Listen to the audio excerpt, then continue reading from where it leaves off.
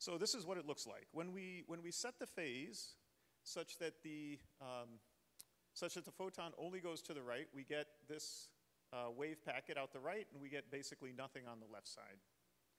Similarly, when we set it to go left, we see the photon out the left side with this wave packet, but nothing on the right. And again, what we're measuring at room temperature actually are the field operators, the creation and annihilation operators shown here, because we're actually measuring a voltage, and we need to average quite a bit to get these results and repeat the measurement many times. So when we do that, we can do tomography of the photon state that comes out, where we're checking all different contractions of different field operators. And what you can see is that by and large, the tallest one corresponds to the number operator of a photon going left or a photon going right. And if we equate that to a fidelity, we're creating the directional emission of a photon with 95, 96% fidelity. So now we're working on a modular network, and this is work by Aziza and Beatrice. And the idea is that we would have many of these modules, say, aligned. Each one is connected to its own quantum processing unit that we would like to connect. And on the other side, there's a waveguide that runs through them all. And so the idea is that we would send a photon, say, from an emitter to an absorber. We might then send it back. And by tuning the frequencies, we can decide who's going to absorb and who will just ignore that photon. The first experiment we did is just 2 of these. We have 2 different chips, and each one is in their own package. And so this is one package here. This is the other package. And then there's a coax cable that connects the 2. And we send a photon from the left to the right and from the right to the left. There's package 1. There's package 2.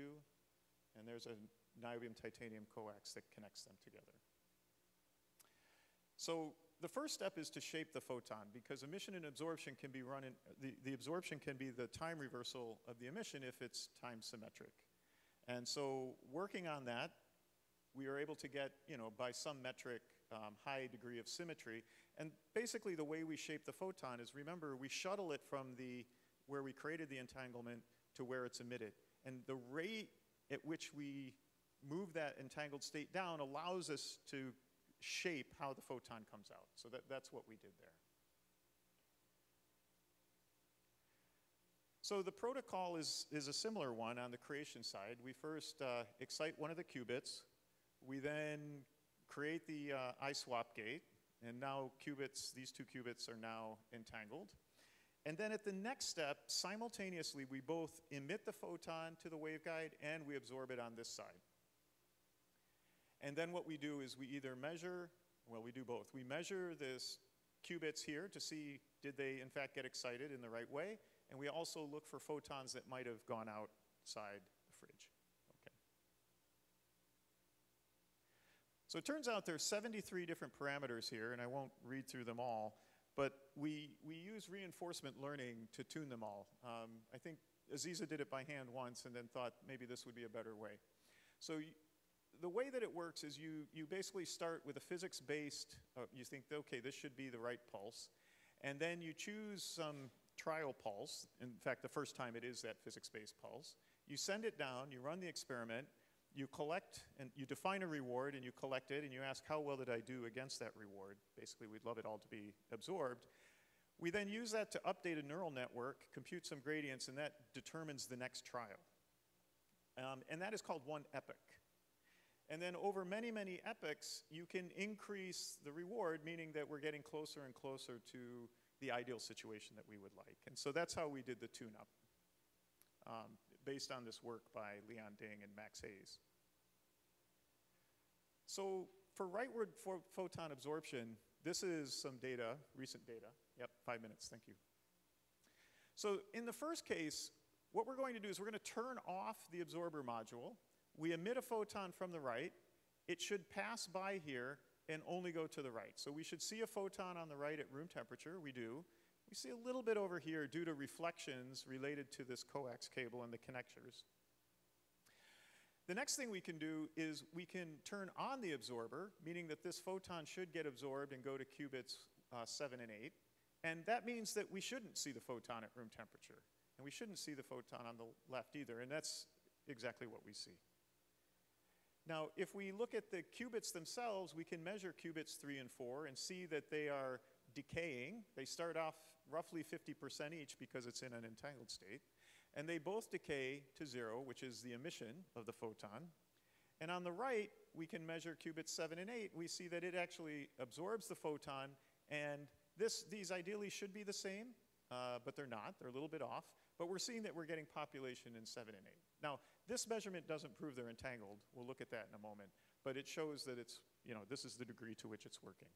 So that's for a photon going right. The maximum absorbed population is about 63%.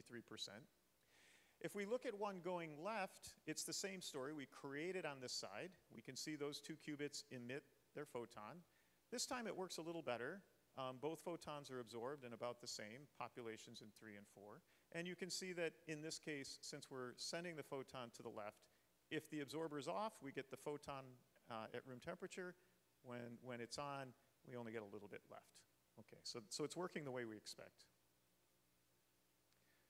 So if we do state tomography of a leftward photon or rightward photon, we're now checking to see if the 2 qubits are entangled in the emitter, in the absorber once it absorbs. We see that we're getting about 60% fidelity. That's first step, so we can do better. But it's more than 0.5, which means that it is entangled, concurrence.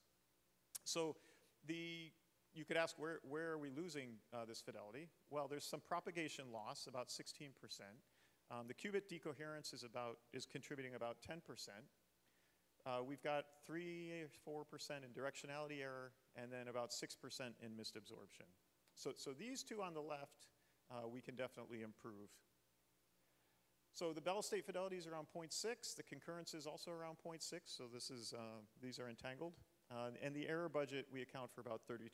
So we should be in the 90s if we can address all of these issues. So the last thing I'd like to show then is that we can remotely entangle qubits 3 and 4 with qubits 7 and 8. And that's a resource, distributed entanglement. And the idea is that, for example, we're emitting now from the emitter module, sorry, this one's the emitter module. We're emitting, right? The qubit populations go to 0, and at the same time, the qubit populations increase on the absorber.